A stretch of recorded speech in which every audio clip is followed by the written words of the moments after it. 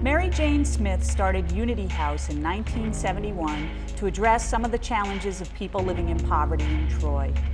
Nearly 40 years later, the organization and its job continues.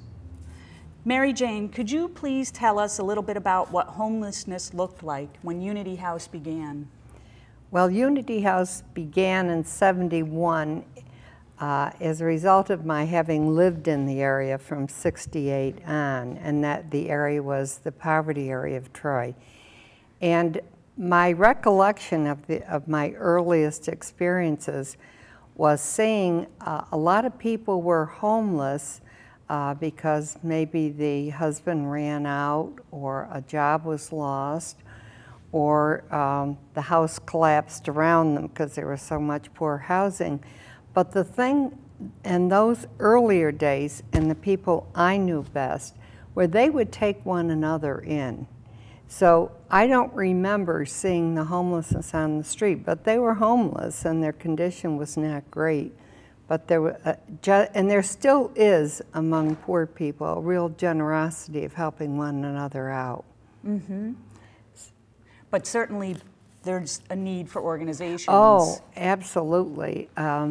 As I began to get full-time, I had been a teacher, and I started Unity House July 1st, '71, and got full-time, and my other co-workers with me, and opened the doors to a, you might say, a community center.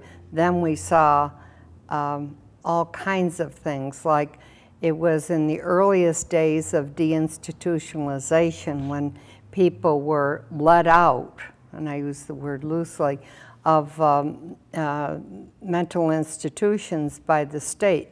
Oh, you should be in the community. Yeah, that was really nice, but you go out in the community after living in an institution and there are few services. It was a very sorry sight.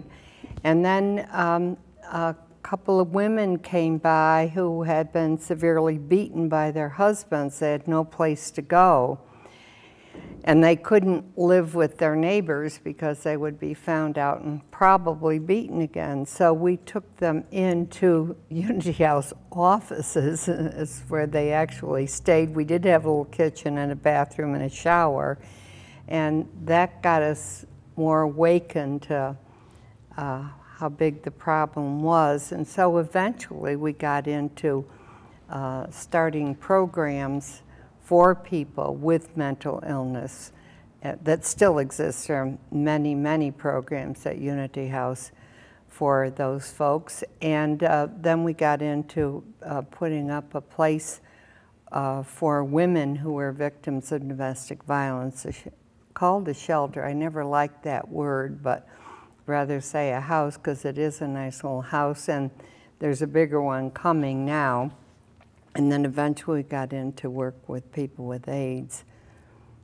So those are a lot of really positive things that came out of the start of that. Right. What are some of the other things that are happening around homelessness in Troy? Oh, there's a lot now. When we first started out, I don't think that, to my best of my knowledge, there was any other agency working with homeless people, poor people, you know, as programs. But now, fortunately, there are many, not enough, but we have Joseph's House, which does a wonderful job of homeless people for a night or a week or a month, and transitional populations. And then we have the YWCA that houses homeless women and their families, and then we have all the various Unity House programs. But even with those, it's not enough. But we're very fortunate to have in this city a program I think started last year by the churches in Troy, where volunteers from those churches receive people into their properties at night. And this program is called In From the Cold, and it's a wonderful thing, and it'll be starting again for this year. And so if someone wanted to help people affected by homelessness in Troy, what are things they could do? Well, they could volunteer at all of the programs I just mentioned. There are many opportunities that way. Another program that might be of interest to people is the Deuteronomy Fund at Unity House. That's a fund that my husband and I started about 10 years ago. that is used exclusively for the unmet needs of poor people. You know, there's some money that can be gotten from welfare, from Social Security or unemployment and so forth, but there are many unmet needs that there's no funding for. And I realized that in my years of working. So after I retired and my husband retired, we decided to start this fund, and people have been giving to it ever since.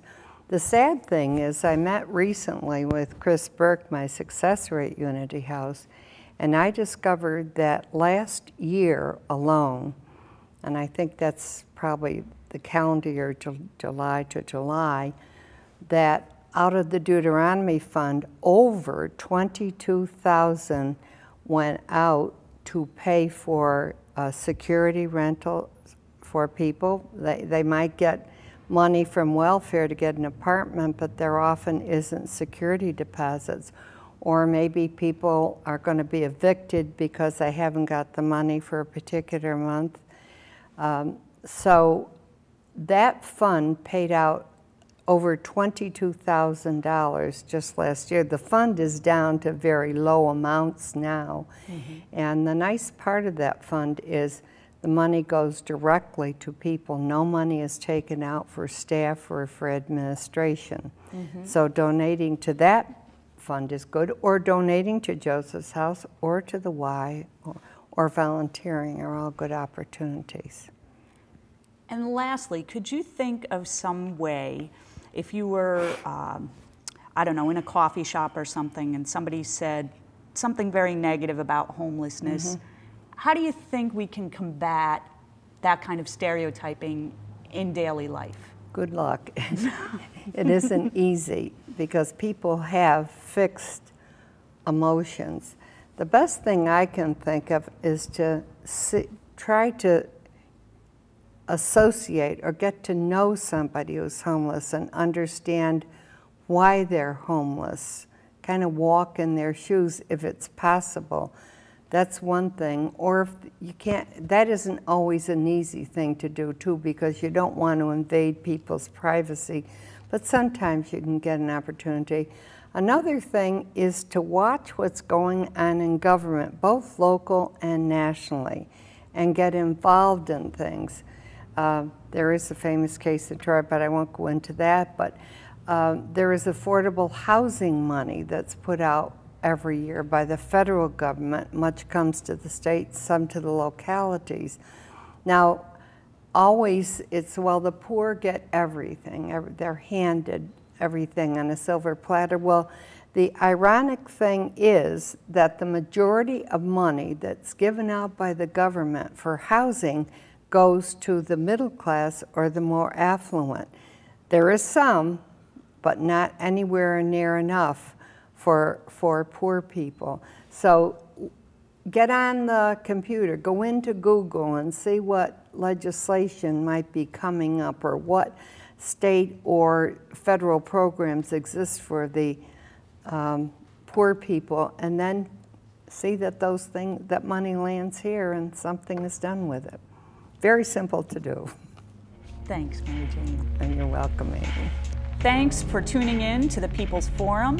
Please come back to the sanctuary where we'll have more guests talking about issues no one wants to discuss.